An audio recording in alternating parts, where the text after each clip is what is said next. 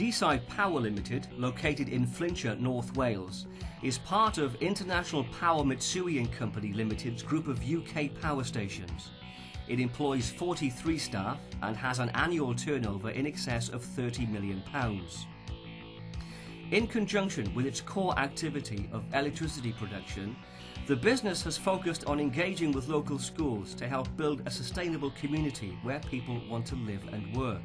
One of the key areas for me as an engineer is to sow the seed for the young individuals to become engineers themselves. General benefits is that the staff can clearly see how they're adding value to this local small community that we're in. One initiative, developed in partnership with the local supply chain, schools and staff, is an energy garden and carbon footprint project. The garden displays hydro, solar power and fossil fuels, encouraging pupils to consider their energy usage. I've spent the last 10 years working down here at Deeside with the education programme.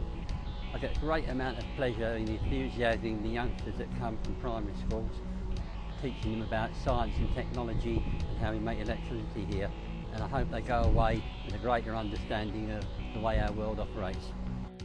The education programme includes an on-site education resource centre with 36 school visits a year, catering for over 1,000 students to have live experience of technology in action. The results have encouraged 4 young people per year into engineering work experience placements, with some moving on to be successful in engineering apprenticeships. My name's Jenny Davis. I started my journey with Deeside Power at age 14 when I did take your daughters to work.